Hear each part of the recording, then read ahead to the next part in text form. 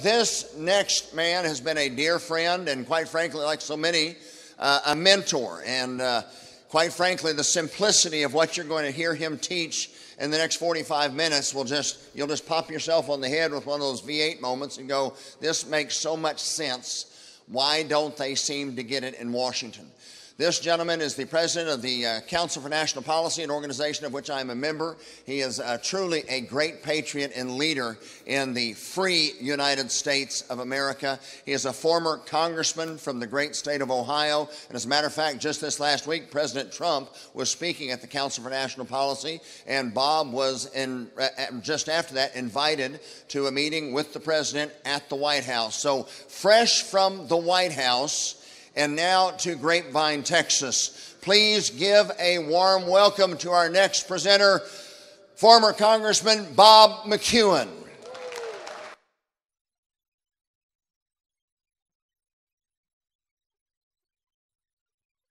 Thank you so much. I appreciate that. It's an honor to be with you. I've enjoyed being with you. I want to especially thank our host for allowing me to follow E.W. Jackson. And you all are speakers, and you know exactly how I feel. So it's Rick Scarborough and Art Alley and all of the folks that have made this possible. This is not like usual times. This is not like it is when you say, this is, if we don't do this, something else is going to happen. It's already happened. This is not, if we don't stand up to Hitler, he's going to take all of Europe. He has already taken all of Europe, and you and I have been dropped into the battleground in France. We are surrounded. It's not like someday somebody's going to come up and tell you what to wear. We're living in that circumstance. It's not like some little girls coming up like they did in the Cultural Revolution in China and saying, that person is not behaving properly on the airplane. I'm reporting him. That's what we're experiencing. And so it's important to understand why America was different, how it is at risk at the moment, and how it can be rescued, because you are a very major part of that. Freedom is a three-legged stool. It is economic freedom, political freedom, and spiritual freedom. You can love the Lord and have all kinds of spiritual liberty, but if you are in prison and I have no political liberty, you're not free. Or you can live in a free country and have absolutely no income. The little 5-year-old that says to his mother, I'm fed up with things around here, I'm storming out, and grabs his teddy bear and goes out the door. His mother looks out the window. He's not going anyplace. He is tied to that house because he has no economic freedom. He is as though he is tethered. And yet, if he said, oh, by the way, I took the credit cards out of your car, out of your purse, I have $500 in my pocket, and I'm leaving, that's a whole different ballgame. So freedom requires economic freedom, political freedom, and spiritual freedom. Now, in that three-legged stool, if one of them falls, then you've lost liberty altogether. The way that a person comes is through the weakest link. So it will tell the political liberty folks, you don't want to get involved in churches. You don't want to have anything to do with a political fight. You need to ignore that. The spirituality really doesn't have anything to do with making a strong economy. But we're going to see that America understood that that's not the case. So the seminary will tell you, you need to focus your eyes on Christ. You don't need to pay any attention to what people are doing economically or politically. You don't get deviated. Don't pay attention to that. When you and I understand that it's the political liberty that allows the spiritual liberty to succeed. If the political liberty falls apart, the whole church collapses. Somebody that you don't even know, some little deputy assistant health commissioner of Montgomery County, Maryland, can write a piece of paper and say, you cannot have a Christian school meet during the year 2020 or 2021, elected by no one doing it. Where does that happen? That is called, there's a term for that, it's called tyranny. And when we allow tyranny to supplant the system that our country was founded upon because we didn't know how it worked, then it can come and steal it right out from under us. And that's what we're experiencing at the moment. It's essential for our children and grandchildren and the future of our nation we be aware and how to fix it immediately, because we have less than 60 days to do it. This little place is called America, is 4% of the population of the world. 4%. Yet every year they write more books, more plays, more symphonies, more copyrights, more inventions than the rest of the world combined. Anything that people enjoy on the planet, like a light bulb or a telephone, a ship in a harbor in Hong Kong or Singapore at this very moment is using a global positioning system conceived, invented, and maintained by Americans. A car dealer in Buenos Aires ordering a part from Stuttgart, Germany, uses an internet conceived, invented, and maintained by Americans. Americans are the ones that have created more wealth than the rest of the world combined. And the question is, why? See, they won't focus on this. They'll focus upon inequality somewhere. This person isn't as rich as that person. Well, let me tell you about that person there, that poor person. A person living in poverty in America. The Rector study done by the Wall Street Journal and the Heritage Foundation every 24 months for the last 37 years. A person living in poverty in America compared to the second richest spot on earth, Western Europe. You come to this country, sit down on a park bench, gripe and complain about the country. We will bury you with stamps for food, a roof over your head, a bed to sleep in, unlimited health care for you and anybody you've ever met, unlimited education. A person living in poverty in America is more likely to have a telephone, a television, an air conditioner, an automobile. Eats more meat, has more square footage space than the average resident of the second richest spot on earth, Western Europe. Now you tell these little punks out here spray painting these buildings, they don't know squat about how wealth comes from or where it comes from. And it's essential that you and I understand how that works. Let me focus on this. I went to dinner one night and a fellow asked me, he was startled by the fact that he would see these pictures of these Jewish families loading their children onto boxcars, and there's no guards around, maybe one little Nazi down at the end with a rifle, and they say, how does this happen? That they could have overrun him. And I explained it to him. Difference between a speaker and a writer. He went home and wrote a book and sold hundreds of thousands of copies. It's only about that thick. It's called How Do You Kill 11 Million People? And here's how you do it. That is, you use fear. I want to keep you safe. I couldn't tell you, shut down your entire church. You wouldn't do it. You'd be out there fighting. I want to keep you safe. So I want you to shut down your Sunday school and your church. And I want you to send everybody home. And when that family is falling apart, and when those kids are disruptive, and I need help in prayer, I don't want anybody answering the phone. I couldn't sell that, so I use fear. And so they said to him, you Jews are not everybody likes you a whole lot. So you need to move down to this part of the city. We're going to keep you safe. Well, then why are you putting the walls around here? Well, that's to keep you safe. Well, why are you putting barriers at the entrance? Well, that's to keep you safe. Why must I wear this gold star? Well, not everybody, the police need to know where you are so that in case anybody attacks you, they can keep you safe. And then they bring all the men in, all the fathers, and they say, the war's not going real well. And it looks like we're going to have to move you. And in order to do that, we want you to know there's going to be a better place. We're going to take you to a place that there's better housing, and there's better jobs and better schools. And what we need you to do is to go home, and if you will make an inventory of everything that you have, and then tell your children that tomorrow morning, just pack enough for one night overnight. And we're going to load you onto the train, and it's going to be very uncomfortable. But your wife is going to react the way you react, and they're going to react the way the children are going to react the way they see you. And you need to be calm and understand that, explain to them that for a couple of hours, 2 to 3 hours, it's going to be very uncomfortable for them.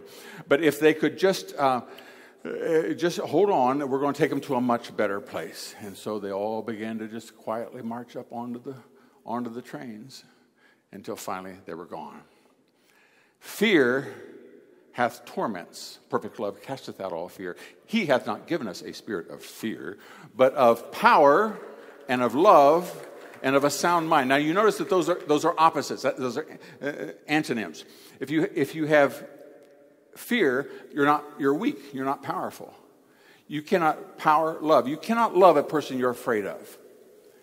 He's not given a spirit of fear, but of power, love, and of a sound mind. When you're afraid, you don't think straight. And so he has not given us a spirit of fear, but of power and love and a sound. Now, if we can get people to think fearfully, then they'll be weak. They won't think straight. And these people, I was back here, these wonderful folks trying to fix us breakfast this morning. I came in a little bit late. They scrambled around and got me some. They're trying to smile with their faces all covered. There's no way. Forsake not the assembling of yourselves together, and so much the more as you see the day appear, and laying upon of hands. So Satan, my father once said, we really don't need the Bible. You just take what Satan says and do the opposite. He figured out every single thing that he comes up with is the opposite of what God wants us to do. And so here's what I want to say, is that you don't really need to take notes. I'm going to leave most of this out. And if you're interested in following it up, if you just go to bobmcEwen.com, all of this is on DVD and you can stop it and redo it and that kind of thing. So let us proceed. We've got 2 quick points to answer here in the next 20 minutes. Politics is very simple. We only discuss 2 things. I don't care if you're running in Boston or Baghdad or Buenos Aires. You only vote on 2 things: the integrity of the person, the value of the values that the government holds, and economics. That is, how much do they take from us? Let's walk through it very quickly. Let's quickly do the integrity. Integrity is made up of 2 parts. First of all is morality, not doing what's wrong. Shalt not steal, shalt not lie, shalt not bear false witness, shalt not covet. All the things that were on the walls of every school in America for 230 years. However, you can lay in bed all day and be moral. Integrity is more than that. You say that this platform has integrity, or a bank has integrity. What does that mean? It performs the task for which it was designed. It is trustworthy, reliable. And if a person is reliable, that means that not only do they not do anything wrong, but they also do what is right. And I call that character, is doing what is right. Daughter comes home from school, everybody's picking on Sally today, calling her fatty and all. But I didn't do it. That's good. You did not do anything wrong. But did you have the character to do what is right? And that's the crux, and that's where you come in, because this is the foundation for everything else we're going to talk about, and you were the one that decide this. That is, what is right and what is wrong. First of all, you can be a moral person, and lack character.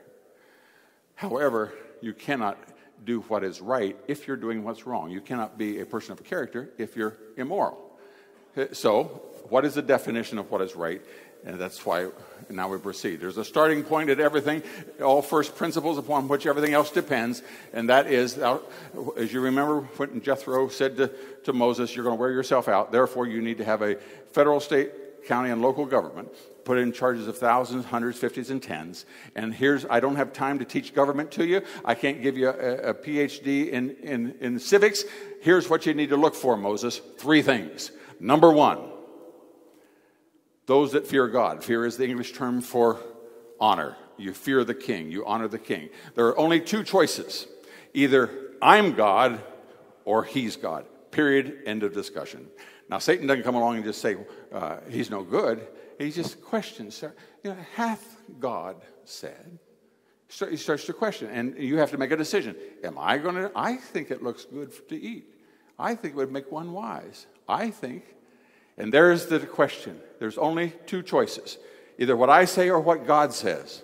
And what he said is, you don't want someone who thinks they're God. And just as a little aside, you don't want to marry a person who thinks they're God. The Bible says, do not be unequally yoked, because you don't want to go into business with a person who thinks they're God. And you don't want to elect a person who thinks they're God. Now, that's the only 2 options. Either we fear, how do you feel about abortion? Well, I think, or God says. That's the only 2. So our founders knew which one to choose. And it works like this. So who says? Every barroom brawl, every schoolyard scuffle boils down to 2 words. And there's either you believe that man created God, or you believe that God created man. Now, if you believe that man created God, then you believe that he is his own standard. If you believe that God created man, you believe God has a standard. If you believe man created God, then you believe that man is basically good. By what standard would he not be good? And whenever you hear someone speak about that man is basically good, then you know which side they're coming on, because you and I know that man is not basically good. Thirdly, if anything goes wrong, it's not his fault. You can listen, once you understand this formula, you can listen to a politician for 60 seconds, you can know all you need to know about him. Because if he does something wrong, it's not his fault, because he's good. And so if somebody comes in and starts shooting people, it's not his fault. He's good. Whose fault is it? Got to be the gun's fault. Got to regulate that gun coming in here doing those nasty things. Like I say, if guns kill people, how does anyone ever get out of a gun show alive? So therefore, thirdly, you and I know that God has a standard and that we're accountable for it, and that is what made the change when they began to read the scriptures for themselves and began to reform the church, and man's individual accountability to God, which is the foundation of America. And finally here's the most important. Where do rights come from? And just to make it simple, if I'm telling you about salvation and about Christ, and then I say, but all religions are alike, it really doesn't matter, I'm not going to mention it, then I've just taken away the impact of everything I've just said. And so therefore, there's two teams here. One is called, they identify themselves as Democrats. The others identify themselves as Republicans. If I don't use those two words, I haven't changed anything. I've just made it more difficult to follow. These people believe that rights come from the majority. Democrats believe that rights come from a democracy. That is, that they vote by the majority. The rights come from the majority, so that Nancy Pelosi could walk up in the well of the House and say, today we are going to create a right of health care. You and I know, if you can create a right, you can do away with a right. And the term for that is tyranny. And so our founders made it abundantly clear our rights don't come from the group. And these people will always talk about gay rights, women rights, Hispanic rights, African American. There are no blonde left-handed rights. There's rights that God gave to all of us. And when you listen to these people talk, then you'll understand. Now let me just tell you, you are a minority. Just remember that. Everyone is a minority. And so when these people band together and think they can go storming down the street and steal people's things because they're in the majority at the moment, our rights don't come from their group. Our daughter spent a year in Rwanda. 80% of the people in Rwanda are Hutu, 20% are Tutsi, 80% voted to kill the 20%, which you can do in a democracy. 80% voted to kill the 20%. Over 90 days, with machetes, they chopped 1 million people to death. In America, you can vote 95-5 to kill Jews. Can't do it, because we're not a democracy. The word democracy does not appear in any of our founding documents. It does not appear in any of the constitutions of the 50 states. It says clearly that our rights come from God. Now, we democratically elect people to run the republic, but that's a whole different ballgame. We are not a democracy. We are a republic that democratically elects people to operate it that have to stay within the constraints of the republic. But let's continue on here quickly. These people, when you listen to them for a few moments, this is the way that they feel. These people always want more government. They want limited. These people want more taxes. I won't go into it at length. These people, since they are God, they can say that marriage is between two men and a horse. And then they can make it a hate crime for you to disagree with their definition of marriage. And that's not a prediction that I used to make 15 years ago. That is where we are living at the moment, and we need to fight back. And if we continue to stack the courts with people that do this, our children will live in tyranny. We are on the cusp of restoring it, and it's essential that we understand that these people, you show me where a person stands on handing out condoms in the classroom, and I will tell you within a 90% certainty where they stand on cutting the capital gains tax. The more you know, but as I say, get the DVD, maybe we've got to continue on here. So, two things. Fear God and men of truth. Essential that we have a standard. There has to be a standard. I can say that this room is 100 feet wide. You can say it's 90, somebody say 85, somebody says 115. We're all happy until someone comes and measures it. And when they measure it, that is truth. Everything else is just opinion. But as long as I've been standing up here saying it's 100 feet and you found out that they measured it was only 78, everybody in the room knows that what I said was wrong. Therefore, error hates truth, because truth reveals error. There's no other way around it. Truth reveals error. Everything else is just opinion. More than that, truth overcomes error. So, you are prosecuting this fellow for stealing an ATM machine, and you're in the courtroom, and his defense counsel gets up. Why, he wouldn't think about doing such a thing. He loves his mother. He was out having dinner with his sister in Portland. Here's the receipts from the restaurant he had. To go on. You don't care what she says, because when you're finished, you're going to show a security camera of him driving his pickup up in front of the ATM, and you'll see him put a chain around the ATM, and you'll see his face as he leans over the camera, and you see the fingerprints as he pushes the button, and the truth will overcome the error such that the only way she can succeed is to prevent the presentation of truth. Because truth not only reveals error, truth overcomes error. That's why you can't have one conservative speaker on a college campus. You can't have one. You can't have one conservative professor, because that one conservative professor telling truth will overcome the error of 18,000 of the others. That's why you can pray in the name at an inaugural of Mother Earth and eagle feathers, and you can pray, nobody cares. But you pray in the name of Jesus Christ, and all hell will break loose. Why? Because I am the truth. The truth, and truth overcomes error. Therefore, error, Satan doesn't care what you're doing. As long as you got your eyes off Christ, that's all that matters. I don't care which religion you are. All religions lead the same place. You do all of that all you want, because as long as you're not focused on Christ, they do all lead the same place. So what is truth? So our founders got together and they understood all this, and so they wrote it down. We hold these truths to be self-evident. That's the gracious Jeffersonian way of saying any idiot ought to understand this. You'd be blind, deaf, and dumb, bozo. You ought to know this is self-evident, idiot, that all men are created. They didn't just crawl up out of the primordial slime and say, let's write a symphony. You know, they're endowed by a 5-4 decision of the Supreme Court. They are endowed by... In the beginning was the Word, and the Word was with God, and the Word was God. The same was in the beginning with God. All things were made by Him, and without Him was not anything made that was made. And the Word became flesh, and it dwelt among us. Now, who is that? Jesus Christ, or the Word, or God, or Creator. They're all synonyms. Man is endowed by Jesus Christ. Man is endowed by the Word. Man is endowed by God. Man is endowed by his Creator with certain inalienable rights, and among those are life. This is the only nation on earth made provision for life. Liberty, then notice the sequence. See, you have liberty is a precious little value. If you're dead, you have to have life first, then liberty, then the sewer systems and overpasses. And the purpose of government in America is to preserve those rights. And so you have every authorization to ask the candidate for city council, where do you stand on protecting life? Well, now, I'm just a city councilman. I'm just a county commissioner. I'm just running for sheriff. No. The purpose of government in America is to protect innocent life.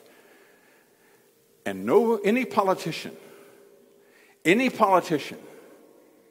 that will take innocent life will not hesitate to take your liberty. It's a telltale sign. It's as different as night and day.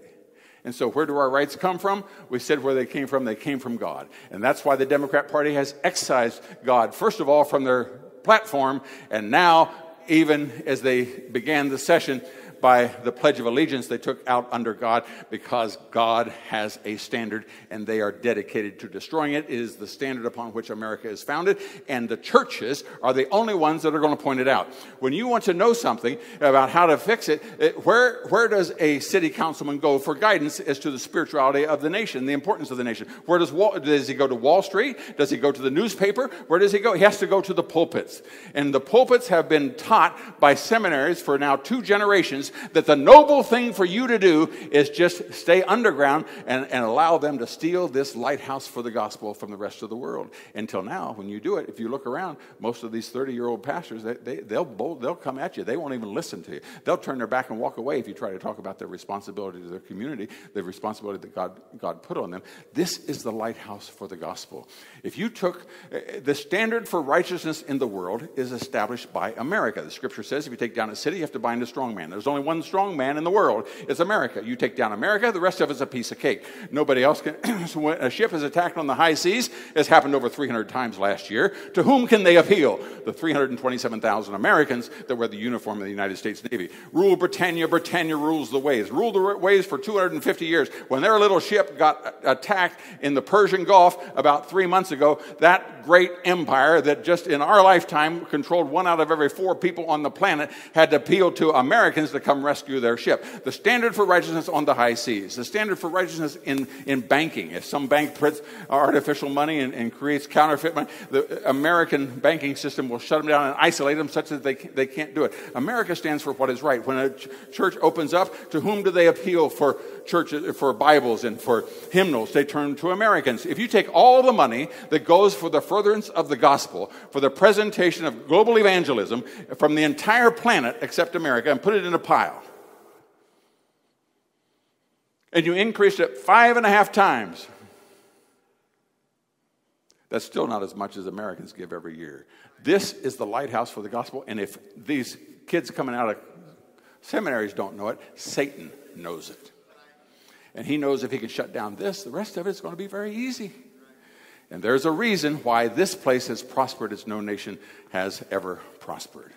The sixth, we like to take black and white pictures of people sitting on their front porch in the Ozarks in Arkansas. That's our definition of poverty. The sixth richest nation on the planet, the sixth largest nation on the planet, over 200 million people. The gross domestic product of that country is smaller than the state of Arkansas. 91 million Filipinos every year produce less wealth than the 3.5 million Oklahomans. The list can go on and on. 120 million Mexicans, less than the state of Illinois, etc., etc. Righteousness exalteth a nation, but sin is a reproach to any people. When the righteous are in authority, the people rejoice. But when the wicked beareth rule, the people mourn. Blessed is the nation whose God is the Lord. Our founders knew how to do it. They established it, and now it's been entrusted to us. The question is, are we going to continue to do it? And finally, the three things I'm going to tell you here, Moses. They can't think they're God, because they're going to make up their own rules. So they got to listen to what I said. You already gave them the book there. They can go to the tablets and find out how to do it. They do it their way. They have to be honest and hate stealing from other people. Now, God could only name three things. One of the three most important things he could mention was hating socialism. Socialism says, I want what that guy has. I can walk down the street and take what I have. The most evil thing is, when we traveled around a lot, and of course people like to come up to a congressman and say, I've been to America, and anybody that knows my wife knows that she's a gregarious sort. And so she said, well, what surprised you about America or impressed you the most about America? The answer that comes back more than anything else is, you don't have walls around your properties. You don't know where your yard stops and where your neighbor begins. Why? Because in America, we don't covet what other people have. We don't have to protect it. You go right across the Rio Grande, they got walls, they got cut glass on top of the walls. When you don't covet, I tell young people, I've never owned a bicycle lock in my life. I walk out of a school, there's 250 bicycles all around the place. Not one of them has a lock on it. Why? Because we were taught on the wall, thou shalt not steal. My wife tells about a friend of hers walking down the hall with 2 rifles over his shoulder, walking by the principal's office. Said, John, where are you going with those? He said, Mr. So-and-so wanted to see my new 30-06, and I was going to show it to him. He said, well, I'd like to see it too. When you're finished, come back. I'd like to see it too. Never dawned on him to shoot anybody. Why? Because thou shalt not kill. It was inculcated him. And who changed that? Not the legislature. The courts did it. And who appoints the courts? And by you and I appointing people who looks nice, and he's going to have a family. We choose those people who appoint the courts that have changed America, and that's what everything's at risk. And I'm going as fast as I can. I want to get this done if I can in the next 15 minutes. So how does a person become rich? There's only 2 ways, and this is where they get into the church, because the compassionate thing to do is to take from this person. What would Christ do? These activists my age that used to be long-haired hippie freaks that are now cut their hair and call themselves reverends, and they go around and speak in the Christian colleges. And they say things, Jesus never talked about abortion. Jesus never talked about gay marriage. But those right-wingers are trying to divide us, and they're all the time talking about homosexual marriage and about abortion. Who do we want to be like? Do we want to be like Jesus? Just lead those little lemmings right off of the cliff. And the way that they get into these, pastors get in the church and they say, we're going to teach compassion. There's no reason. Why should this person have 10 times as much as this person here? Let's just do it real quickly. Guy, you can live comfortably for $50 a day. One guy's making $100 a day. A guy's sitting on the park bench making $0. And the compassionate numbskull comes along and says, why don't we take $50 from this guy? He'll still have $50 left. Give it to this guy. He'll have $50. Everybody live happily. And that sounds great. And it works good for the first week. But the second week, this guy says, now, wait. Let me get this straight. I get up early in the morning, I wear myself out, I come home tired, I get $50. That guy wakes up when he feels like it, sits on the park bench, does nothing, he gets $50. I think I like his program better. And he goes and sits down with him, such that when the communists took over in Chile and said everybody's going to be paid the same, the productivity in the copper mines fell 70% in the first 30 days. See, socialism only destroys wealth every time. Freedom only creates wealth every time. And how does it work? Here, quickly. There's a car going down the street out here. There's only 2 ways that I can get money out of that car. One is called free enterprise.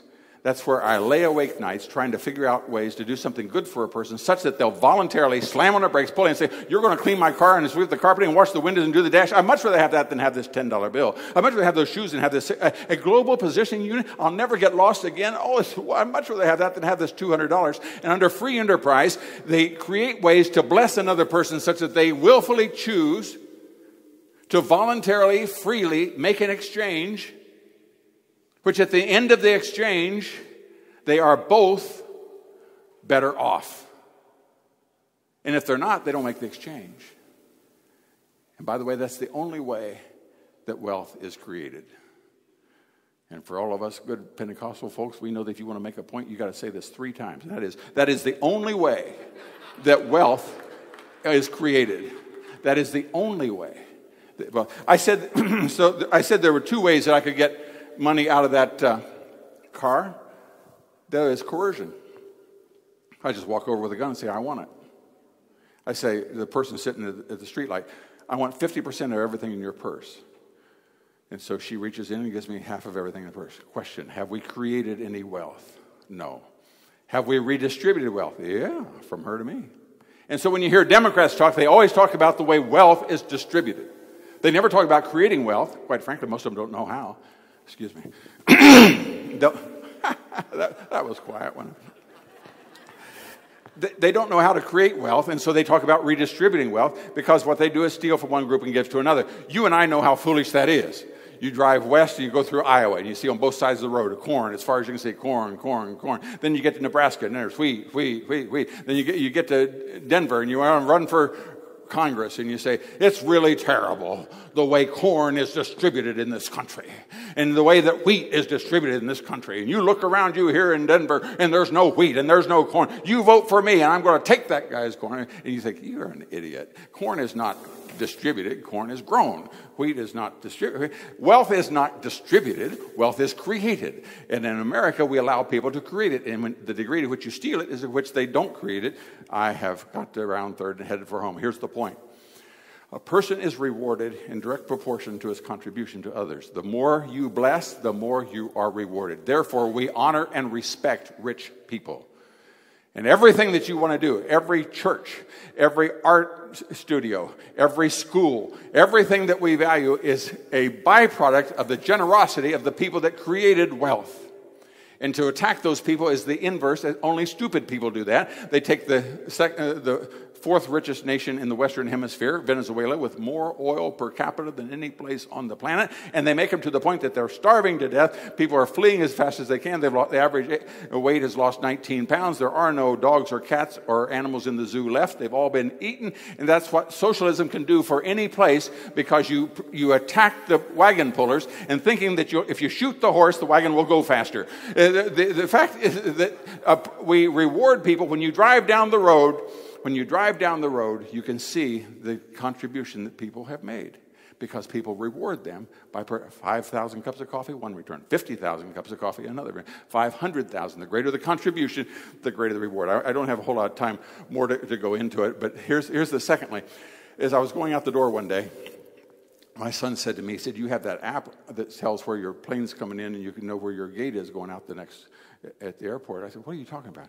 He said, if you just get this app and you plug in your flights, when you land at Atlanta or Charlotte or wherever, it will tell you what gate you're coming in and what gate you're going out, and you'll know whether during the 20 minutes that you're taxiing, you'll see if it's right across the hall or how far you have to go and all that. I said, well, how much is it? And we found out it's 99 cents. Okay, question. Why did that person create that app? Did they do that so that I wouldn't get lost in the Atlanta airport? No, they don't care a whit. They hoped that 1 million people would download their app and they'd become a millionaire. Because under free enterprise, you're rewarded in direct proportion to the contribution you make to others. Now, if the thing doesn't work, you don't make any money at all. But if you do something that figures it makes you a millionaire, then tell those people who are sitting around, rich little kids going around spray painting everything all day, it's none of your business. You could have done the same thing, and you can do the same thing, but taking it away from them doesn't make you any better off. But by stealing from the productive, a person is rewarded in direct proportion to their contributions to others. And finally, here's the point. Do I care if that app was made by a 6'8" African-American male or a 4'11" Asian female. I don't care at all. Because under free enterprise, not socialism, under free enterprise, you're rewarded not because of who you are, but what you do for others. And under socialism, you're rewarded because of the group that you belong to. And your group is able to steal from this group and that group. And you understand that. Greater the contribution, the greater the reward. And so, very quickly, you will understand that, let's just look at that again, just to remember. Well, you'll regret that, brother. The final point. Once you see this, this is how I will tell you now how to vote 6 years from now for governor. Because here's the principle. This is all the economics you'll ever need to know. Assuming that this represents 100% of your income, 100% of the income of any city or state or a nation, or let's say it represents a $100 bill. And you go into Walmart and the most expensive thing in the store is $99. That means that you're completely free to choose anything in the store. Now, let us suppose that someone comes along and takes 25% of it away from you and leave you with 75. What happens? Two things happen. First of all, there's some things you can no longer choose to purchase. Thomas Jefferson said, freedom is having choices. The more choices you have, the more freedom you have. Anybody who's had a debate with the teenagers understands how this works. I want to make my own decision. I want my freedom. Okay. The more choices you have, the more choices I take away from you, the less freedom you have. And this is very simple unless you're from the New York Times, and then this would be a profundity. That is, the more money I take away from you, the less off you are, the lower standard of living. Now, I repeat, unless you got a PhD in economics, you would understand this. When I take money away from you, you're worse off. And so when a person comes along, it takes 50%. What happens? Fewer choices, less freedom, lower standard of living. Suppose someone comes along and takes 25% of it away. What happens? Fewer choices, less freedom, lower standard. Suppose someone comes along and takes it all. What do we call a person who works all day and keeps nothing? That person is called a slave. Now, two people can come and take money away from you. One is called a criminal, has a gun, and can come and take money away from you. The other is called a politician, has a gun, and can come and take money away from you. Here's the point. The impact is the same. So you walk from the pay window out across the parking lot. A fellow comes up, puts a gun in your ribs, says, I want 50% of everything you've got. You go home, sit down with your wife and children. This is how much money we have for food, clothing, and shelter, the kind of vacation we can have, the kind of home that we can live in, the kind of car we can drive. Or you make it all the way to your truck and you open it up and you see Uncle Sam's already been here. The money's half gone already. The impact is the same. So here's the principle. You show me what percentage of the GDP, the gross domestic product, the goods and services produced by any city or any state or any nation. And here's the principle. The greater the freedom, the greater the wealth. The greater the government, the greater the poverty.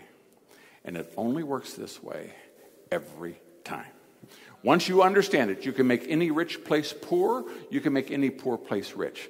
When Thatcher took over in Europe, in Britain, the place was in abject poverty. The British pound sterling had been turned over to the International Monetary Fund. They had become a third-rate nation. What did she do? She cut taxes and turned the country around. When she left, it was the fourth largest economy on the planet. You can make any rich place poor, any poor place rich. When I was in the state legislature, Ohio was number one in new job creation. Number one. We got a governor who said we can put a stop to this. By the time our current governor took office, we were 99th out of the 50 states. 99th out of the 50 in new job creation.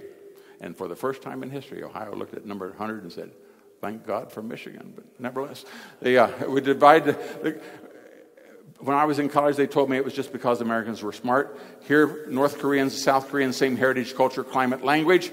North Korea, over the last decade, 10% of the population has starved.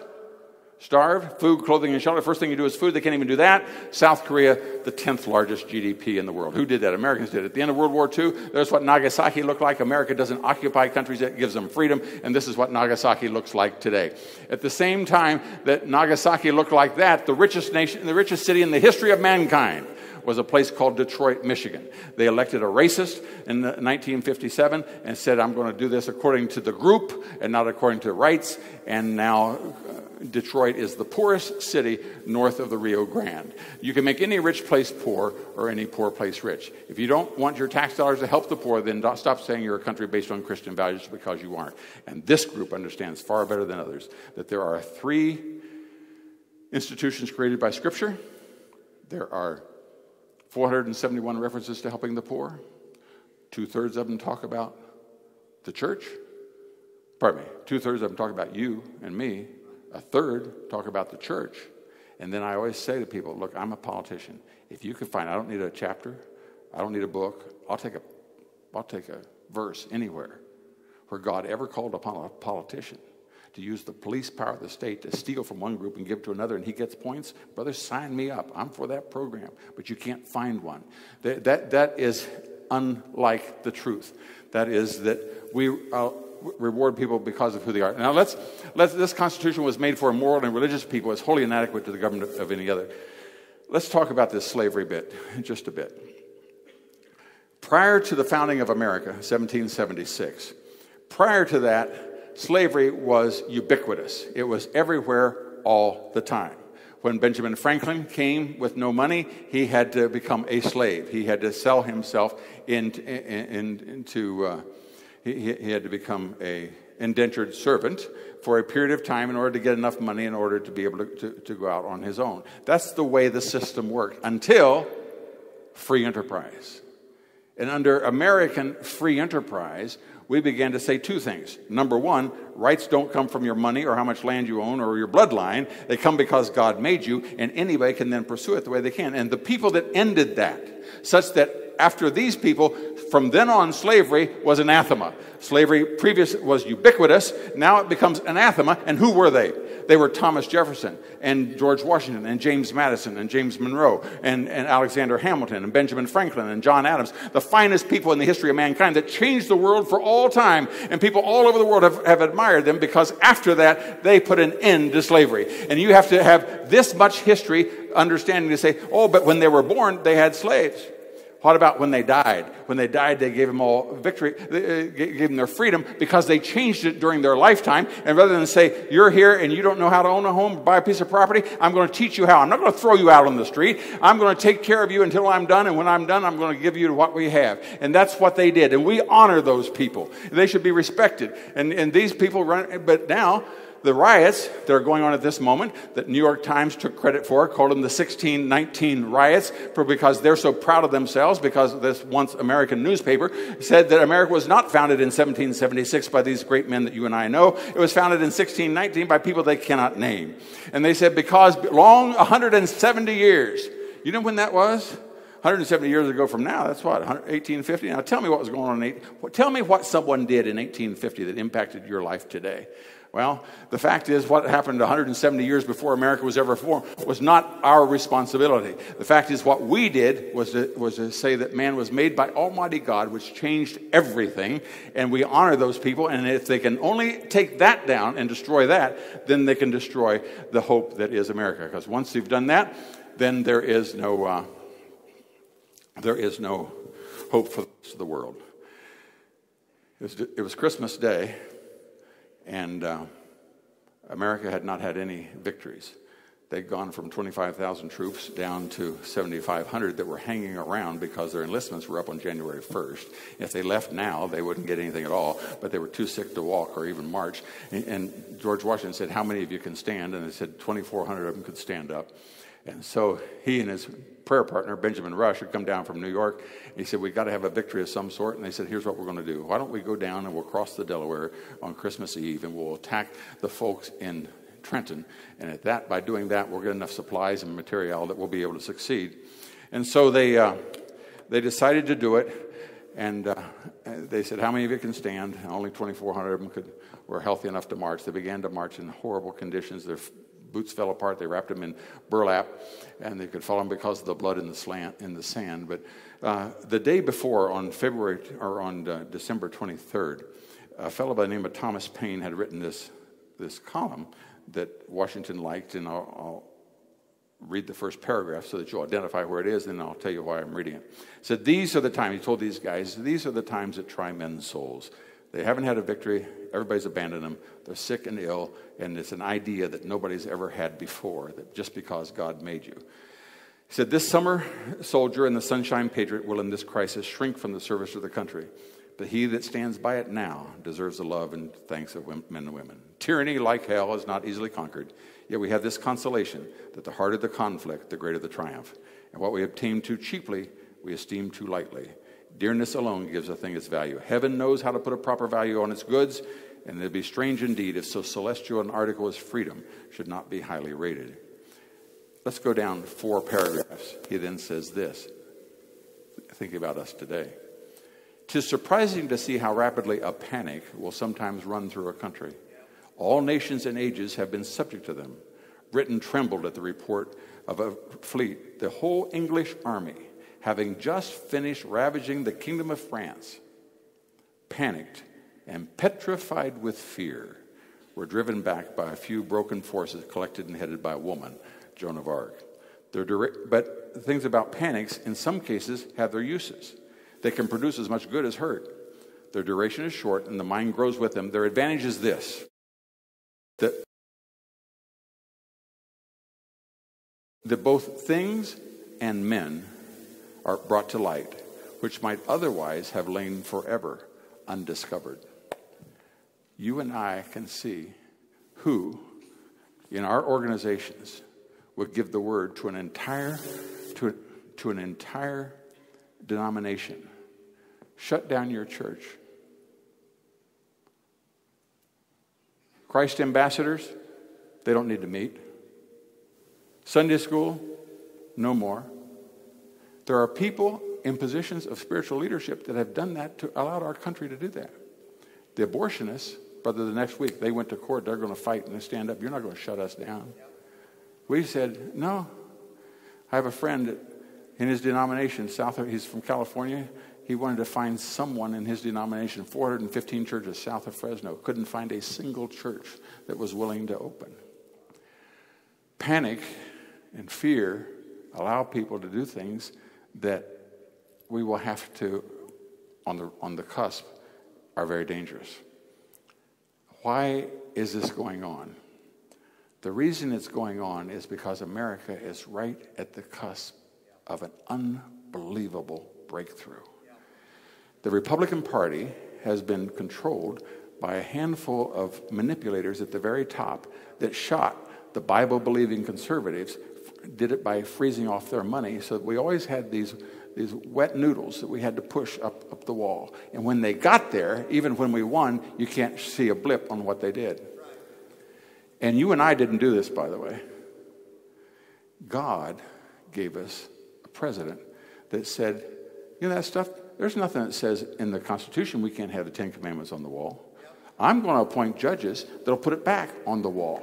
In fact, and to let me prove the point, there is a thing called the Bladensburg Cross. It was put there in 1919 at the end of the First World War with the names of everybody in Bladensburg, Maryland that was killed in the war. And so when the Bolshevik, leftist, Democrats, whatever you want to call them, when they sued to take that cross down, and the court said, absolutely, we can't have a cross out there where people can see it. So they go to the appellate court of the several states, and the court said, well, let me tell you, just don't be over radical here. If you cut the arms off the cross, then you can leave it if it just goes straight up. Until it gets to the Supreme Court, and the Supreme Court ruled 5-4, because the 4 that 2 from Clinton and 2 from Obama, you never have to worry about where they stand. They're going to vote in lockstep every single time.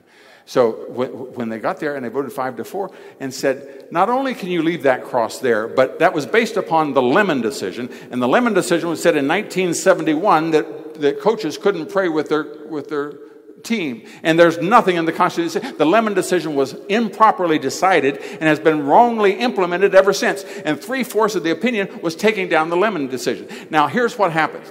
The things that have taken America off track are in the process of coming back.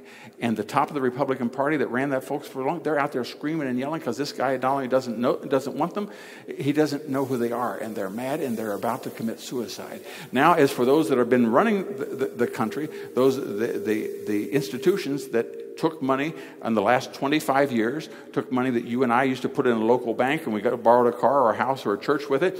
You can't. I'm part of an organization that gives money for churches because it's virtually impossible for a church to borrow money anymore because so much foreign money has come from the Middle East that they veto any loans to churches. And so our country has become trapped by that. And one man says, you're taking all of that money out of Main Street, where it used to be there, and you've shipped it to New York. You then package it and send it to China to build overpasses and factories and you've denuded all of America, and I'm fed up with it. And he was the only one that said that. And as a consequence, over these last you go to the Federal Reserve of St. Louis. You can Google it. Look at the median income for Americans. 1996, 2006, 2016. It's exactly flat. Within $200, 20 years later, the Americans are absolutely flat. The Chinese are growing at 6% and 9%, and they're about to overtake us. And something intervened in 2016, and somebody said, "That's bad. I don't want that happening." And so the net income, pardon me, the income of the average American jumped $5,300 in 38 months as it began to restore, and the stock market in America jumped 50%, and the stock market in China went down 40%.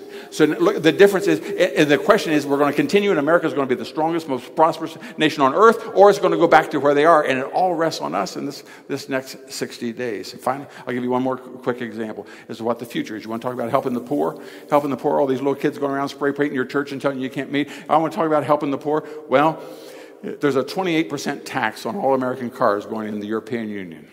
And instead of having some weak-kneed, lily-livered, bubble-mouthed politician, we had a New York businessman. He said, 28%, that's good. I think we can use that. And scared the living daylights out of those people. And my wife and I were in Brussels at the head of the European Union on the day that now Germany doesn't make a whole lot of things, by the way. It's got a great economy, but it makes Audis, and it makes BMWs, it makes Volkswagens, it makes Mercedes, it makes glass, rubber, and steel to do it. It's a car manufacturing company. And when the country and when the president said, we're going to put 28%, you put 28% on every BMW, that thing is in big trouble. And so they went to Brussels and said this. They said, the German Automobile Manufacturers Association petitioned the European Union to drop the tax on American cars to zero. Amen. Now the question would be, why did they do that? Did they do that because George Bush sent them a Christmas card? Did they do it because Barack Obama went to Berlin and said, we're just nasty people. We should have never come over here and shed our blood keeping and giving you free. I mean, we're just arrogant people. No, they did it because a businessman said, you want 28% on you? We'll put on us. We'll put 20% and 28% on you. And so they voted to go to zero. They came to the White House last year, December 5th. They met with the president and said they want to make this proposal. And you know what the president said? I think I got to think about that. Because he knows that the second he gives them cars, they're going to nail us again on everything else. They'll do everything else. So we now are at the cusp. Pardon me. Economically, militarily, politically, and spiritually, we were at a crossroads that Satan is scared to death. Because the possibility of the future is greater than it's ever been in our lifetimes. It's now within our grasp. We must continue to pray and do what is possible. God bless.